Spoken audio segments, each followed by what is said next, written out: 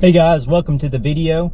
Today we are going to be decoding an SSTV image transmitted from the International Space Station in real time. This isn't different from something that I've done before. In fact, I've made a video and I'll show you in the description of how to do this step by step. This video is more purely just as a demo to show people that may not understand all of the intricate bits of radio, who just want to see something cool and maybe have a reason to get into it. So what's going to happen today is we're going to go outside, and hopefully it's not going to storm. It looks awfully windy. And in about 30 minutes, the space station is going to be overhead, and it's going to be transmitting images.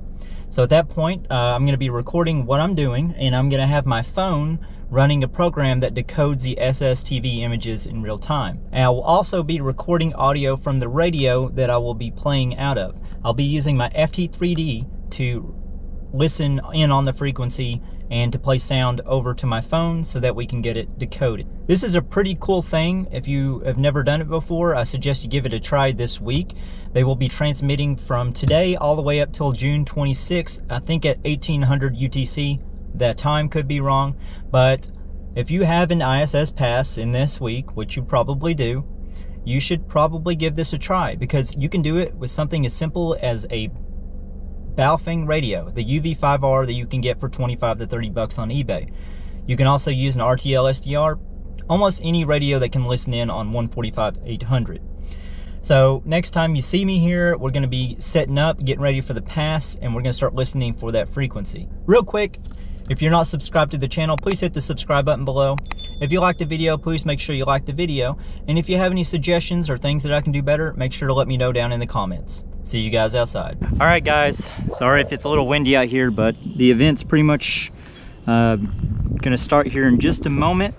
So here I have Heavens Above, which I use to track where the ISS is, when it's gonna start, and it looks like it's gonna rise, let's see, about right here, and then it's gonna follow the horizon this way. It's a little difficult. So we got a nice pass going on.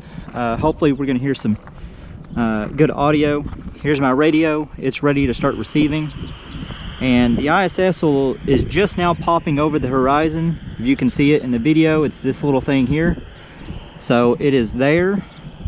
I will be using Robot 36, the phone app, to decode the image in real time. So should be coming over any moment now. And I'm starting to hear one of the images. So let's see. Here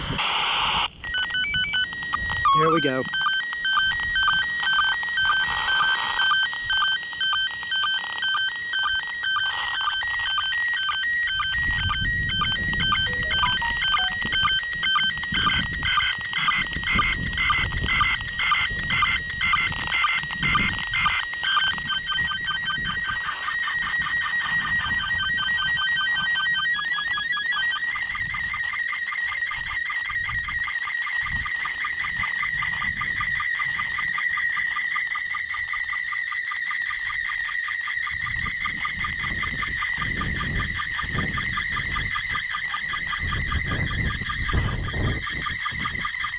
Oh, it's starting to rain.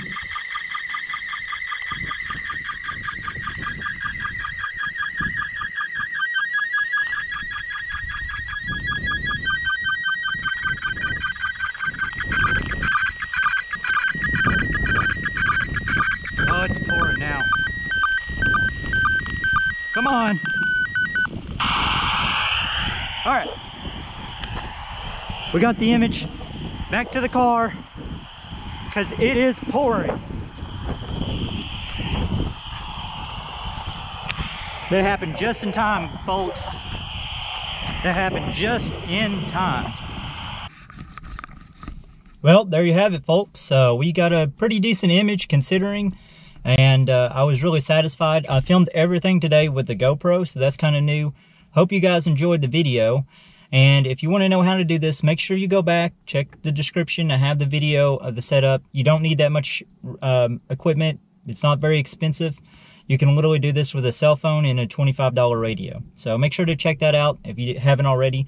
And get out there and get some images this week, because this is a week long, so there's a lot of opportunity for the ISS to be above. Anyways, I appreciate everybody watching. Thanks for being here, 73.